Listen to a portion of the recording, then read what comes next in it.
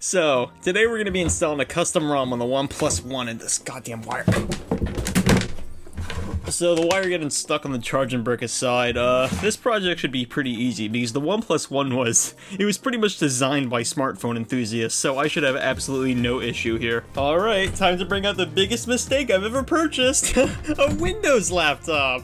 Okay, so first things first in this process, we actually gotta find a ROM to install on this thing. So I would get the fun of installing CyanogenMod on a CyanogenOS phone, but I want good app support, so I'm gonna go with LineageOS. LineageOS.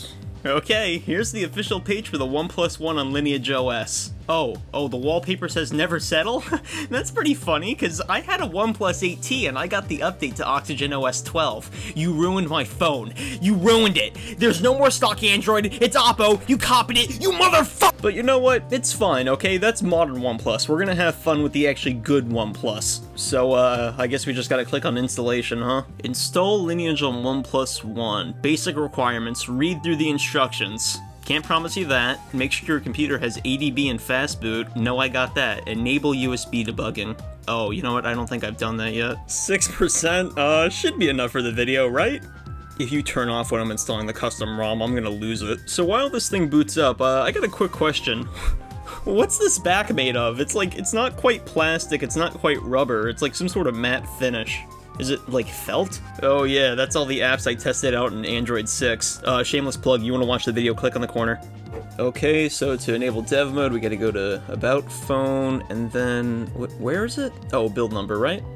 There we go. Okay, so now that we're in developer options, all we had to do was tick this on, and yep, there you go, it's communicating. Okay, so now that we got that going, we should just be able to access ADB through the command prompt. Okay, so we got a CD to documents, and then list. What do you mean LS? Oh, right, it's dir on Windows. I keep forgetting. Oh, yeah, right, the Heisenberg folder is where I keep all the ADB stuff, so let's just change directory into that.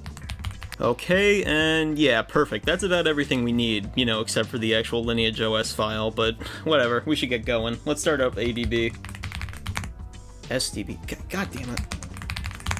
Alright, and everything started up, so all we gotta do is allow debugging, and let's see. Is that gonna work now? There we go, we're connected. Okay, so up next on the instructions, we gotta unlock the bootloader, so we gotta head back to ADB and run that command. Okay, and this should work, right? Oh, there we go, the phone just died, perfect. Oh, that's pretty cool, they got a cute little logo for fast boot mode too. They knew you were gonna do this when you bought this phone. Okay, and now all we gotta do is type in fastboot OEM unlock, and... oh, okay, didn't even need any second confirmation, just went and did it. Oh, okay, it's erasing my phone now. I guess that is the second confirmation. Since the device resets completely, you will need to re-enable USB debugging to continue? Oh, okay, well there goes 10 minutes. Okay, 10 minutes is way too long. Let me know when you're done. I'm out of here. Okay, so after like, I think it's been like 25 minutes, this thing is finally reset, so let me set it up, enable OEM debugging, and then continue. Alright, we got that enabled, so where were we? Installing Lineage Recovery using fastboot. Oh, okay, so this is where I need to actually download the files we're gonna flash. LineageOS archive, and wait, what was the phone called again? Oh, right, it's called Bacon. 2024, March 6th. Wow, this is actually pretty recent. Alright, so let's download it. And unfortunately there's no lineage recovery here, so I'll just throw twerp on it instead. And I mean, twerp is better, right? Okay, so let's grab the latest version of twerp as well. Any day now, come on. Okay, so now that I threw the two files into the Heisenberg folder, we should be good to continue. Okay, so enter the bootloader with this wait, enter the bootloader. I could already do that with the key combo. It tells you right here. So why'd you waste my time by saying to turn it on again? Whatever, may as well take advantage. Okay, so fastboot, flash, recovery, and then the recovery file. So we're gonna do that with twerp. Okay, so fastboot, flash, recovery, optwerp.img. And command failed, what did you mean? Okay, so the computer finds it in fastboot, so why is the command not working? Let's try it again. Sending recovery, okay, seems to be working, and okay, it failed again. What's wrong? Oh, okay, of course that was the issue. So I unplugged and replugged the same cable in again, and finished. So, should be good now. Okay, so all we gotta do now is power off the device, and then put it into volume down and power. So, volume down, power. Please don't turn on, please don't turn on.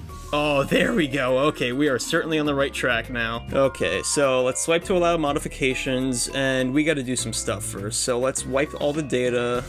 We gotta wipe the...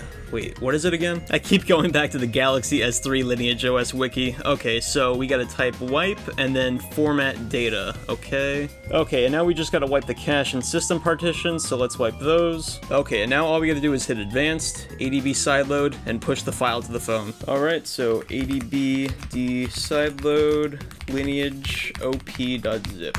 And should be good. Okay, ADB failed to read command, no error, but it says it succeeded on the phone over here, so I guess we're good? Let me just reboot it and see. Alright, moment of truth. Oh, there we go, LineageOS, no issue.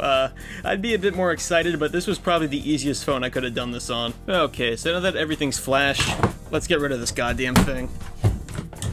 Okay, so this is LineageOS 18.1 or Android 11, so let's get to setting it up. Okay, it literally just asked me for my Wi-Fi password and if I wanted to share data, so I guess we'll just get right into it then. And seems pretty fast. Let's just do a quick test by opening a bunch of the system apps and seeing how fast we can flip through them. Oh wow, yeah, this is actually pretty snappy. Yeah, this is looking to be a pretty usable phone today, actually. Oh, you know what? I forgot to install G-apps.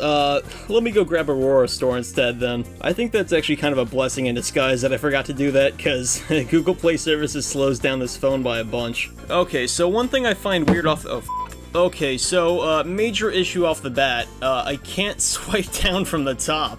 It was working on CyanogenOS, so I think this is a LineageOS problem. Okay, so Aurora Store is installed, so let's get to testing a few apps I want to try out. Best thing about Aurora Store, you don't even need a Google Play account to use it. Because the last version this phone had was Android 6, I definitely gotta try out Roblox on this thing now. YouTube didn't exactly work either, so I want to try that on this as well. Oh, and one other cool thing about LineageOS, there's actually an OLED black theme this thing has. Oh, that's just perfect. I really wish that came standard with stock Android nowadays. Okay, so I turned the phone off and turned it back on again, and the drop-down menu works again. Perfect, because that would have ruined this custom ROM for me. Okay, so first things first, let's test out how Roblox runs on this thing. Now, keep in mind, when I tried to run PUBG on this thing, the phone just crashed like 2 seconds into the match, so I have no idea how this is gonna work. Oh, okay, so we're starting this shit, huh? Okay, that's a great indicator of how well this game is gonna run. Okay, so we got natural disaster survival loaded up, so let's test out how well this works. Even the app is lagging, this is not gonna run well.